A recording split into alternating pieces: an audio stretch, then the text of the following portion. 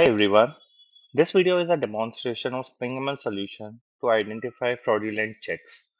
The number of fraudulent checks has been increasing in the banks, and as per Federal Trade Commission, consumers lose more than $5.8 billion in frauds every year.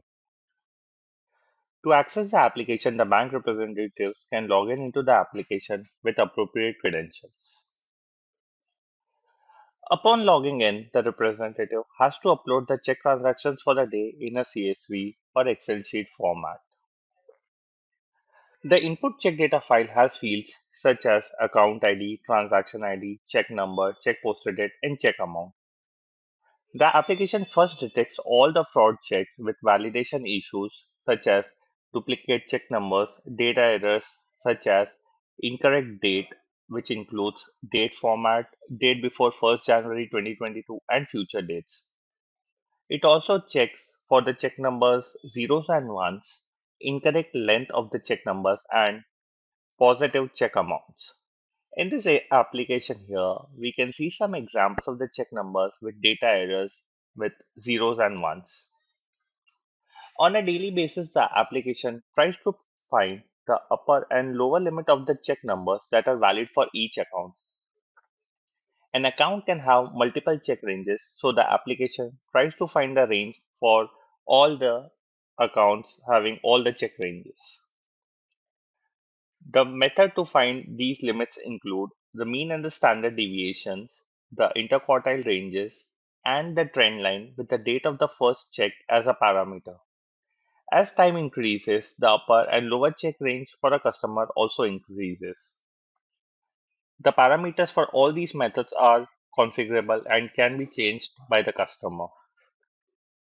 Upon uploading, the application processes the check numbers and validates them with the upper and lower check number limits for that account.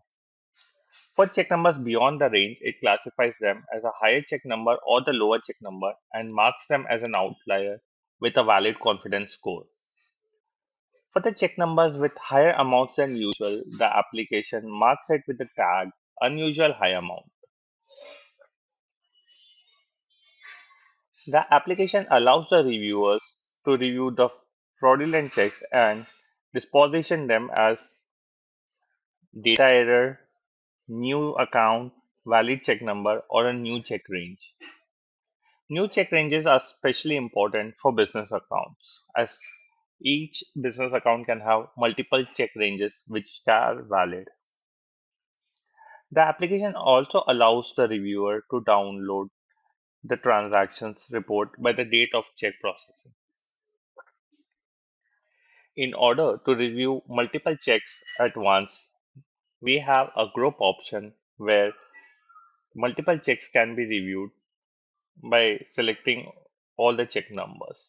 Again, the reviewer can do the disposition into one of the four categories, marking these check numbers as fraudulent, non-fraudulent, data errors, or new check ranges.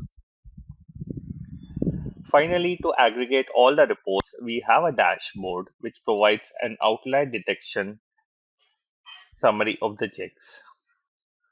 We can also check the historical dashboard where we can filter the dates to see the results such as total number of accounts where check has been deposited, total transactions, accounts with frauds, etc.